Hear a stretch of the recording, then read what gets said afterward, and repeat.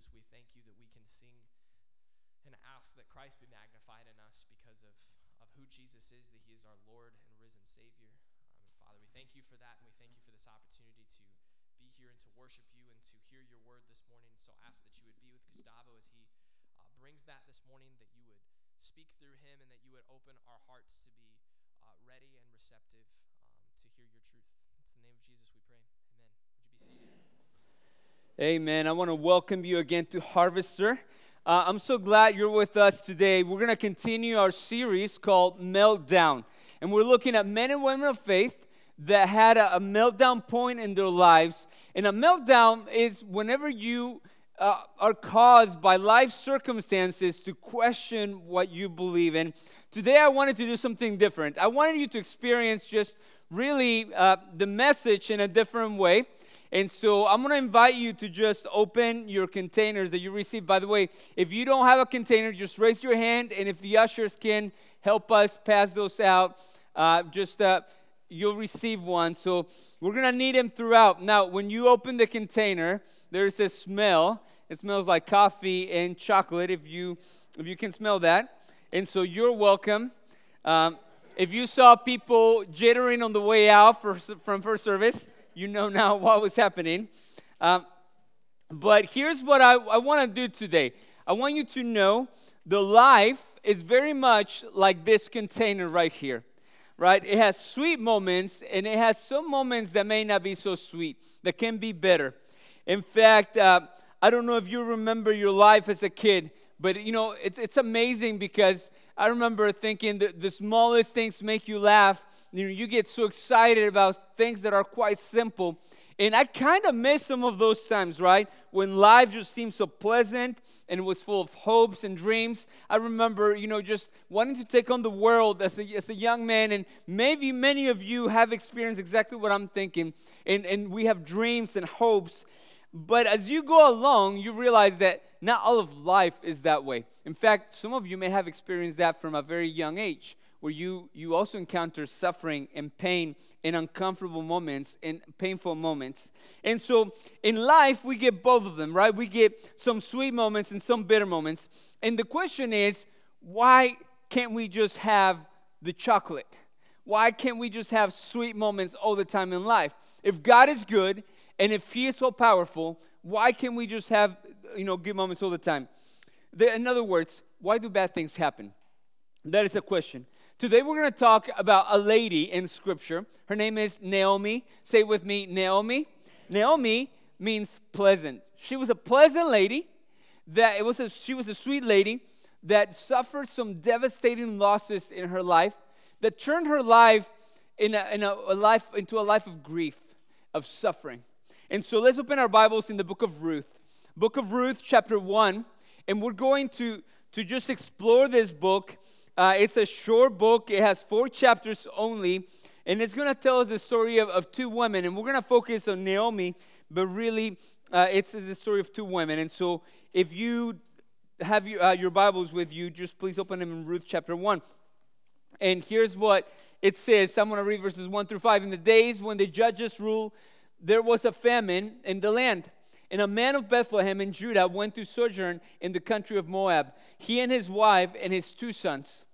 The name of the man was Elimelech, and the name of his wife was Naomi. And the names of his 2 sons were Mahlon and Chilion.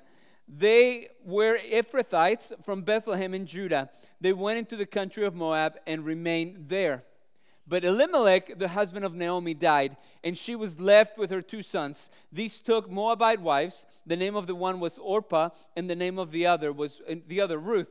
They lived there about 10 years. Both Mahlon and Chilion also died, and Naomi was left without her 2 sons and her husband.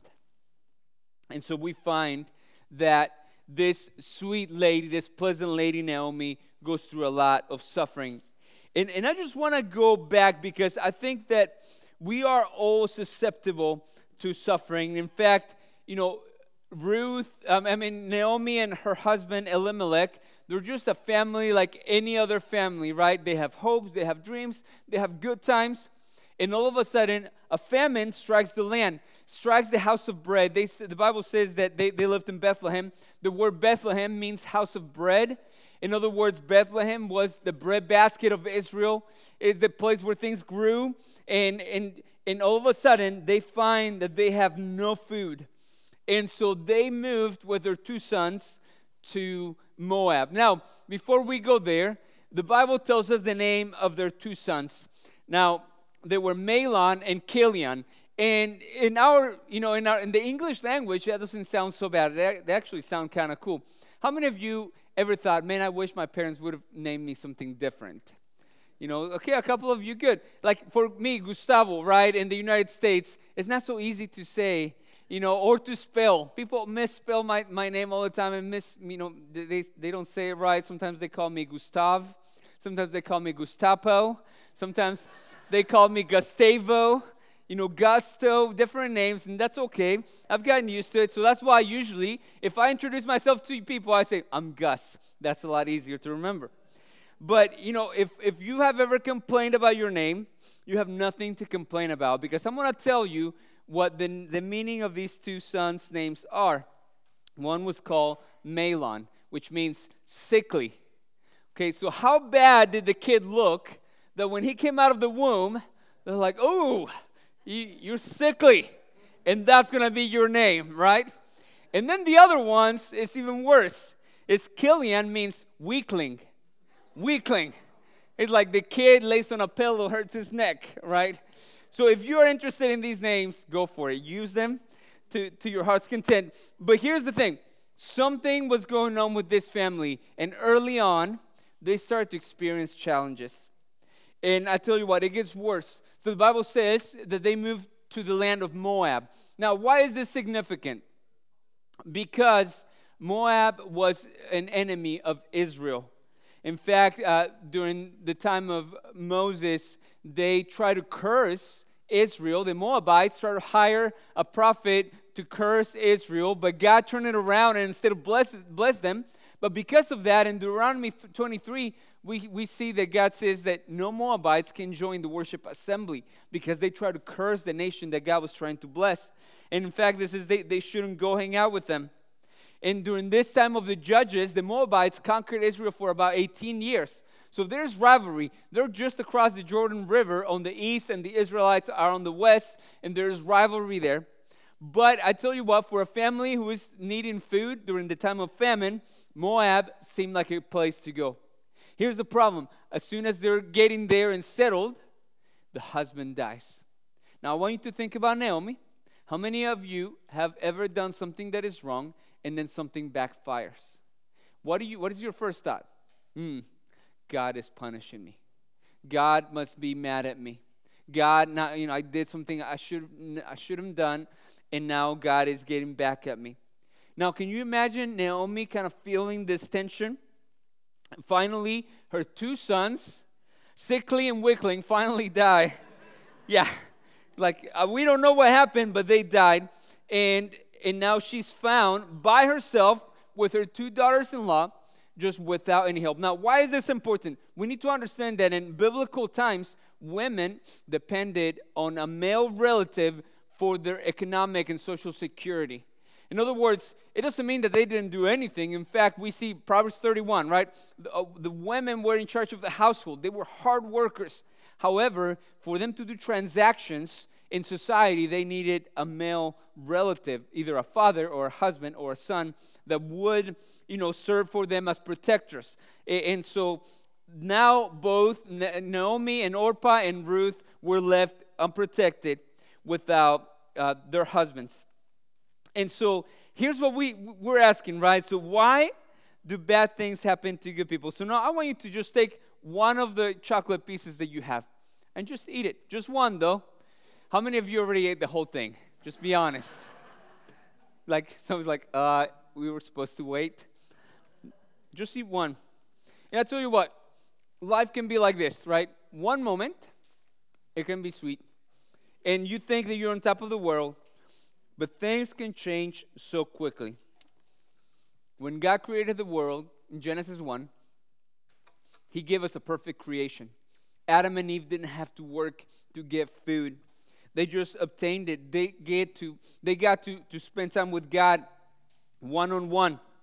But then sin enters the world, and God's perfect creation falls. It gets broken. It becomes imperfect. And we hear right away when God finds out that Adam and Eve had sinned, he tells them, Eve, right away, hey, from now on, there's going to be some consequences. Number one, you're going to have to suffer to give birth. So life is now going to be a struggle just to provide, to procreate, to have life. And then he turns around and tells Adam, you're going to have to work. There are going to be thorns and thistles because of you creation. The creation, is now under a curse. And bad things start happening. And we see that even today. And so why do bad things happen? Because we live in a creation broken by sin, in a sinful and fallen world. And so grief is going to come as a result of that fallen and sinful world. Grief comes as a result of the fact that now God's creation is imperfect. And in fact, we're not the only ones that experience that loss. Creation itself, the Apostle Paul says, experiences it. Turn over to Romans chapter 8, verses 19 to 21. It says, for the creation waits in eager expectation for the children of God to be revealed. That means creation is waiting for Jesus to come back so that we can be revealed as the kingdom of God. For the creation was subjected to frustration, not by its own choice, but by the will of the one who subjected it, in hope that the creation itself will be liberated from its bondage to decay. So right now, everything in creation tends to decay. Things go wrong, and brought into the freedom and glory of the children of God. But one day, God is going to restore creation again. And so here's what we experience. We experience the result, the grief, the suffering, the pain that we experience in the world is it has different sources. One, we can see from the very beginning there was an enemy, Satan. Satan still attacks people. The Bible talks about a spiritual battle that is fighting for our souls, and sometimes you may experience attacks from the enemy. The Bible also talks about just creation being, just broken in a sense. It's not perfect anymore, and that's why we experience earthquakes and tornadoes and tsunamis and all kinds of things that sometimes end up hurting or killing people. We are also sometimes experiencing suffering and pain from the sin of other people. How many of us have experienced hurts by others? Sometimes children experience hurt by others, and it's difficult to understand that, why people do that. But we live in a world influenced by sin. We call greed in our society, we call greed, high aspirations. We call sexual sin liberation. We call hatred justice at times. And even Christians sometimes can turn a blind eye to these things. And sometimes, we are hurt by our own sin. Our own decisions bring pain onto our life. So grief and pain is something that we're bound to experience, every single person. But the question is, what do we do when we experience the bitterness of grief and suffering? So what I want you to do is take a couple of the coffee beans, and I want you to just, eat them. And I know we have some of you coffee lovers that are like, oh, this is great. But for most of us normal people, it's bitter, right? It's not something that's so enjoyable. Coffee keeps trying to choke me every time a better question to ask maybe is, what do we do when we experience grief and bitterness in our lives? Maybe for most of us, we have a tendency to unravel and go to places where we maybe change our perspective of God. And that's exactly what happened to Naomi, this sweet lady. And here's what happens. Bitterness happens when we feel abandoned and hurt by God. There's a point, and this is the interesting thing about suffering. It can change your perspective. It can tint everything else in a way that all of a sudden you feel lonely, you feel abandoned, you feel hurt. And when you blame God because of that, you're in a different place. Let's read verses 12 and 13. So here's what happens. Now that they're unprotected, Naomi is trying to figure out, what do I do next? So she thinks, I need to go back home. And her daughters-in-law want to go back with her, but she urges them to get back home. Verse 12 says this, return home, my daughters, to their Moabite families. I am too old to have another husband. Even if I thought there was still hope for me, even if I had a husband tonight and gave birth to sons, would you wait until they grew up? Would you remain unmarried for them?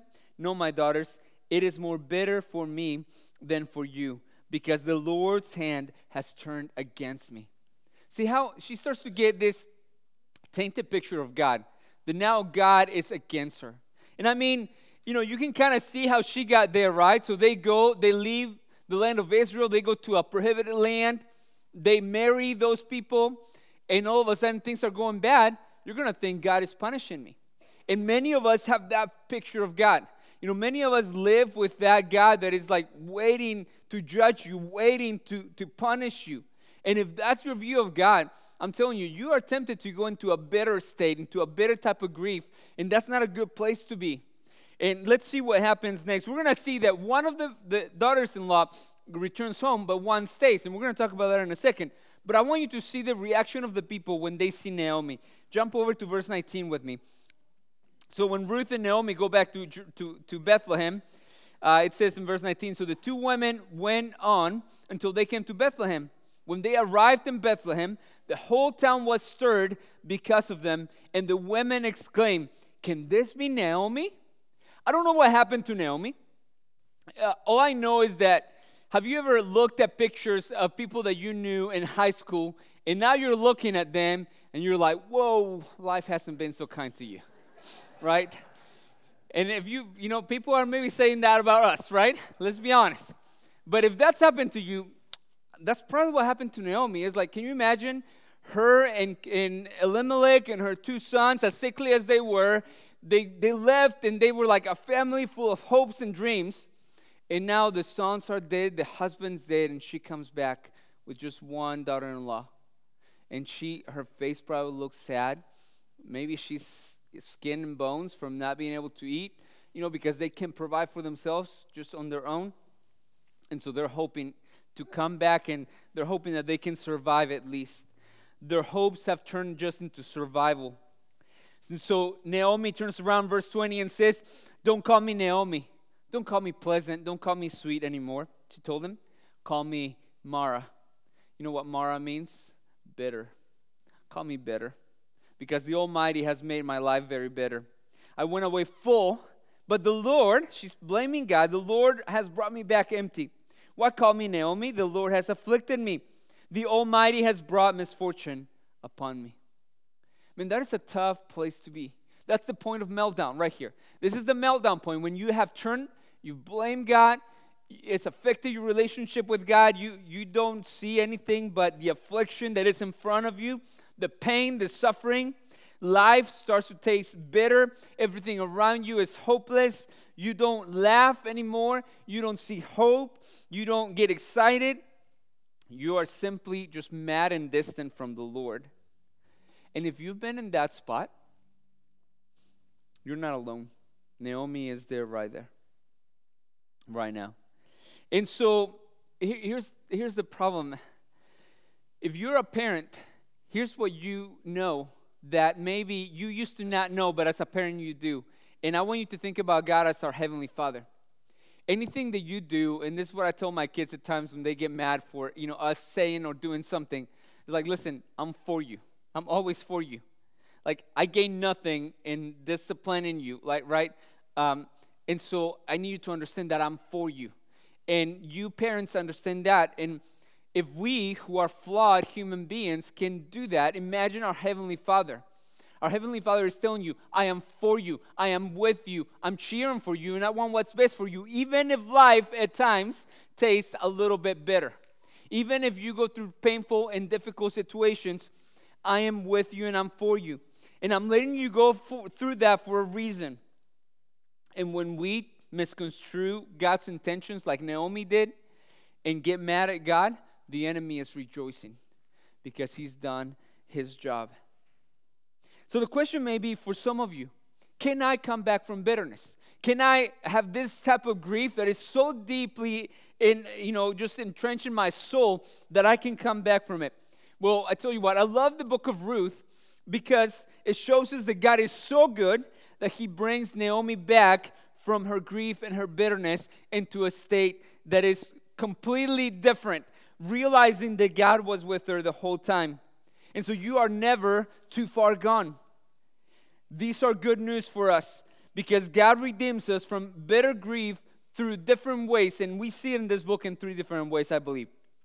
The first one is that He shows us His love through the stubborn love of others. You know, some of us can be hard to love. Naomi was one of them. And God used Ruth to bring Naomi back from her grief. Let's read chapter 1, verse 15. Here's what it says. "Look," said Naomi, "your sister-in-law is going back to her people and her gods. Go back with her." But Ruth replied, "Don't urge me to leave you or to turn back from you. Where you go, I will go. Where you stay, I will stay. Your people will be my people, and your God, my God. Where you die, I will die, and there I will be buried. May the Lord deal with me ever so severely, if even death separates you and me." When Naomi realized that Ruth was determined to go with her, she stopped urging her. We need to be people that love others with stubborn love. You know, in our culture, we are so afraid of rejection that sometimes you offer a hand to someone, and the first time that they say no or no thanks, you're like, okay, I wanted to help you, but okay, I'm moving on to someone else. And I tell you what, I think we need to be a little more stubborn at times loving people. We need to show them that we care. We need to not be afraid of the first negative reaction that they have toward us. I tell you, sometimes there are people, if you are like me, we can be a little bit hard to love. One of the downsides of being in ministry is that I feel like it's difficult for me to accept help. Like we are in a position where I get to see people, receiving God's blessings and being a part of that, but it's hard for us to receive help. And I want to brag on you, church. In 2022, my mom died, and it was a difficult moment. It was a moment of those bitter moments, right, in life, moment of grief. And I remember our churches gather around us 100%. I remember a friend that came to the house and just didn't say much. He just hugged me. And that's it. And I'm, if you know me, I'm Hispanic, but I'm not the, huggy, touchy-feely too much, especially with guys. And it's just like, hey, but he just embraced me and hugged me, and that's what I needed at the moment. And then we had to, travel to the funeral, and, some of you just so generously gave to our family that I literally told a couple of you, I said, hey, I can't take this from your family. And one of you said, you're my family.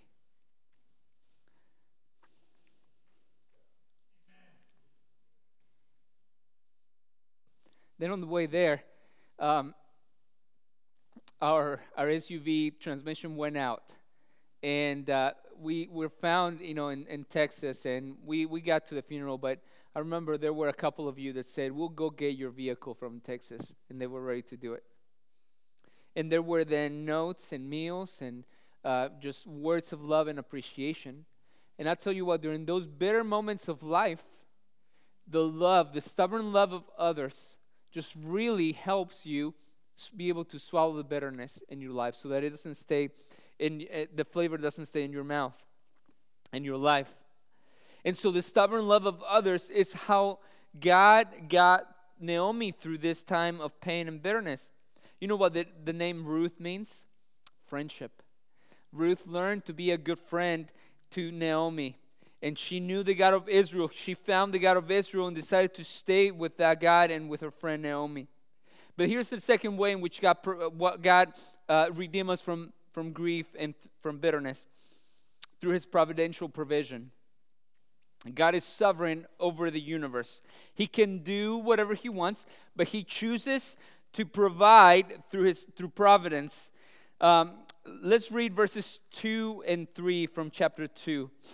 So once they got settled in Israel, now they still have to provide for themselves. They have to figure out a way to get food.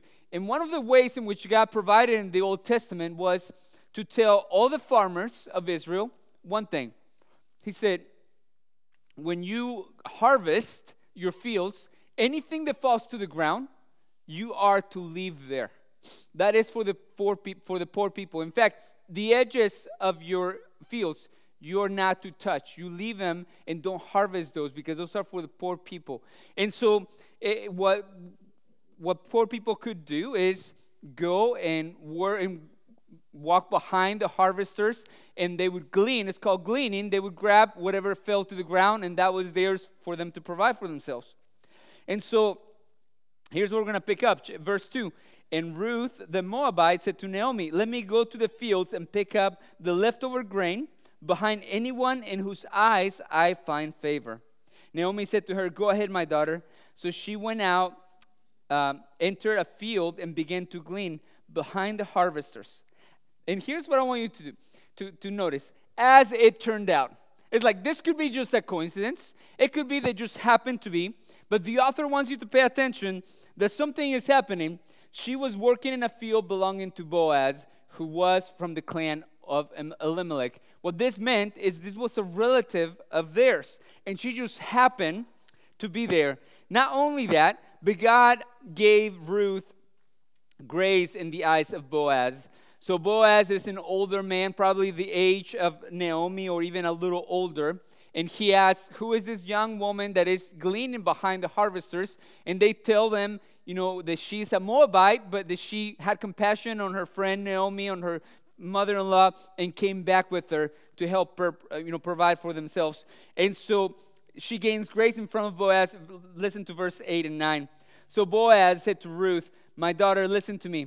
Don't go and glean in another field, and don't go away from here. Stay here with the women who work for me.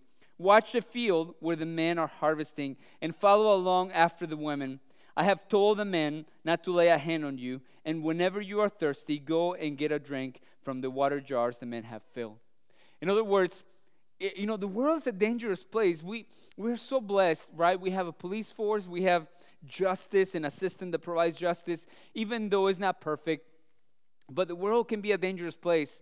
Can you imagine a young woman on her own trying to go work in fields where sometimes you don't see people and miles around, and what could happen to that woman? And Boaz is like, hey, don't go anywhere else. I told my men they can't touch you, and you're safe here. There's water. You can walk with the women that walk, and work our fields. Just stay with us. And so God provides not only food, but now a safe place where she can be provided for. And if you keep reading, you're going to find out they do lunch together. Everybody kind of that's harvesting does lunch. And Boaz gives her a portion. And Ruth eats as much as she can because she's probably hungry. And she's filled and still has leftovers. And when she takes the leftovers to her mother-in-law, here's what she says. Verse 20. Chapter 2, verse 20. The Lord bless him. Bless Boaz, Naomi said to her daughter-in-law. And then she says about the Lord, for the Lord has not stopped showing his kindness to the living and the dead. And this is the first time that an old, bitter woman has a glimmer of hope again in her life. I want you to just see and listen to her words. She's starting to see life just a little bit different again. That God still shows his kindness to the living and the dead. And she says, that man is our close relative. He's one of our guardian redeemers. So a guardian redeemer was a person in Israel, like I told you, women depended on men to do all the transactions in society.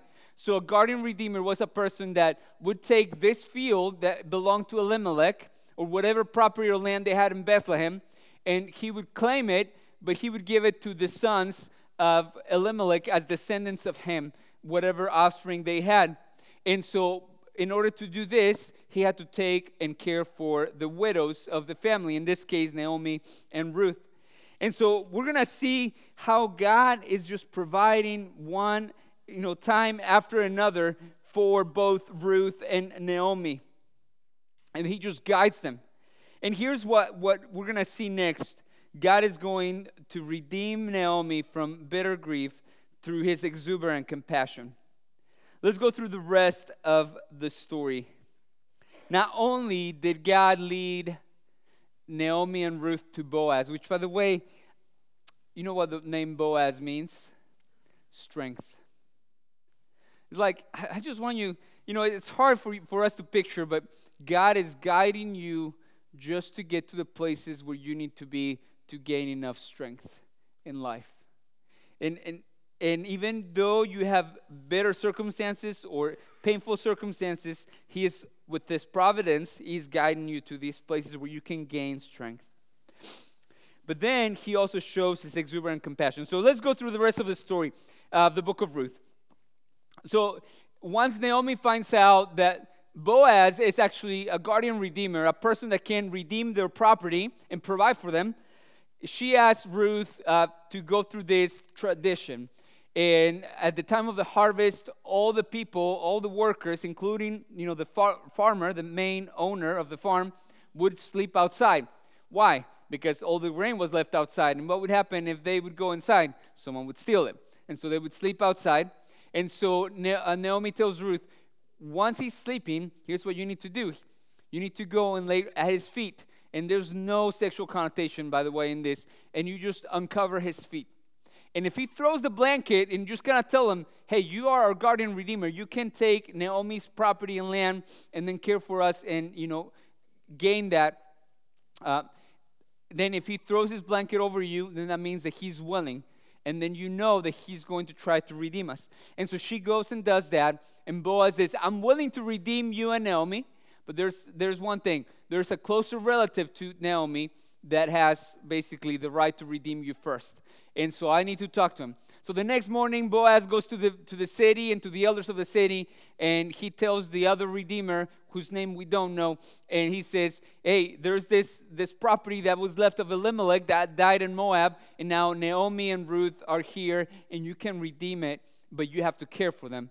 And I don't know if this person wasn't wealthy enough or whatever, but he says, I don't want to do it. And so Boaz turns around and says, okay, I will redeem them then. And that's where we're going to pick up in chapter 4, verse 13. And here's what we're going to find out. So Boaz took Ruth, and she became his wife. When he made love to her, the Lord enabled her to conceive, and she gave birth to a son. Now, we're going to find, in this verse, we find one other trouble that Naomi and Ruth were carrying, another grief that they had in their heart, right? So the Bible tells us that these two daughters-in-law were married to Naomi's sons for 10 years, but yet they had 0 kids. And for those of you who have struggled with just infertility, you know how painful that can be. And these two women have been carrying the scars of that for so long. But here's how compassionate God is. Not only did He provide for them just a way to eat and to survive, not only did He provide and led them to the right man's field so that He could redeem them, now He's blessing both Ruth and Naomi with someone that can inherit everything. The Bible says the Lord enabled her to conceive. And here's what verse 14 says. And the women in this passage kind of represent the wisdom of the author. Here, the women said to Naomi, praise be to the Lord, who this day has not left you without a guardian redeemer. May He become famous throughout Israel. He will renew your life and sustain you in your old age. For your daughter-in-law who loves you and who is better to you than 7 sons has given him birth. Then Naomi took the child in her arms and cared for him. The women living there said, Naomi has a son, and they named him Obed. He was the father of Jesse, the father of David. You know what's interesting? First of all, they didn't let Naomi name this child again. It's like, weakling and sickly is not going to cut it. So it says the women named the child Obed, which means servant of God. But not only that, they see God's compassion. They see God's love, God providing for them. It gave this bitter woman, that had been stricken by grief, just a second chance in life. God is so good to her that provides someone who is going to inherit everything that they had worked for, her and her husband. And so they really are able to receive that. here's something else that I want you to know. The word redeemer in the book of Ruth appears 22 times. And this is a short book. It's 4 chapters, 85 verses. So there's something about this word that I think the author wants us to wrestle with. He wants you to ask a question. Who is the redeemer in the book of Ruth, in this story? Now, it can be several people, right? When you read the book, you can say Boaz is the redeemer, right? He's the farmer, he's the rich guy, he's the hero. Like that would be the American, kind of the American thought. Like he's the redeemer. Maybe it's Ruth. Here's this woman that didn't have to go back with her mother-in-law. She probably could have gone back to her father and lived under his care. Decides to go into a foreign land. Customs she doesn't know. She may not even be accepted. She's a Moabite, right? They're at war with each other. Maybe she's the redeemer. Some people may say, Obed is going to be the redeemer. Here's the grandson that's going to be able to inherit everything and provide for them down the road. I think if you back up a little bit, what the authors really want you to see is that there is a God that we don't see. We don't see him maybe physically, but providentially he's providing a redeemer for us. God provided Jesus as guardian redeemer. In fact, God was so good to Ruth and Naomi that he took this Moabite woman that didn't belong. He took this woman stricken by grief and bitter, and he says, I'm going to make you a part of the genealogy of the greatest king of Israel, King David. But not only that, I'm going to make you a part, if you read the New Testament, of the genealogy of the greatest king of all, King Jesus. And I'm going to make you a part of it. So here's what I want you to do. I want you to grab the last piece of chocolate, if you still have one, and coffee bean, and you're going to eat them together.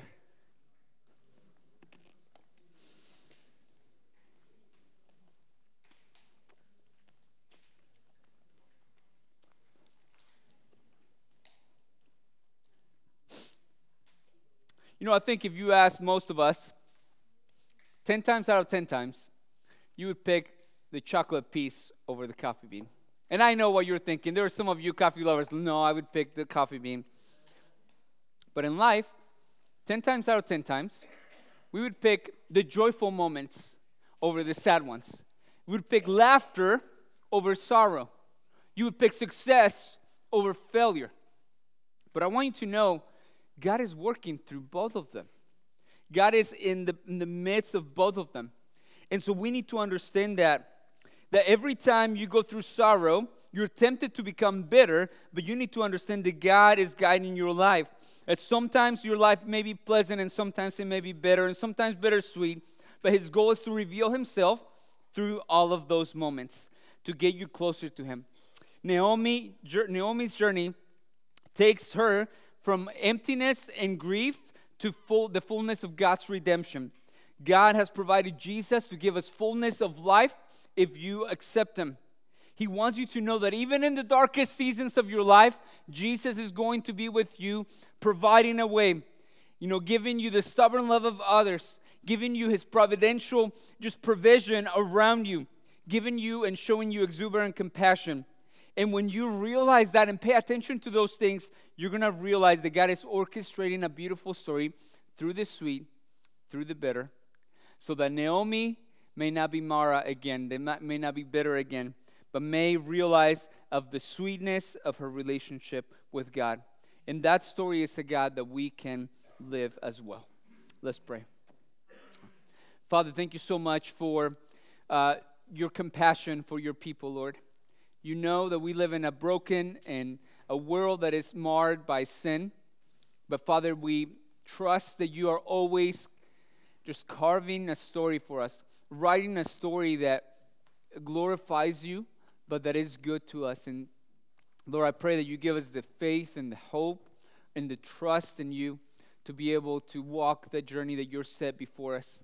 That we would not become bitter, that we would understand, Lord, that you are walking right in those moments with us, Lord. And let that lift us up. In Jesus' name we pray. Amen.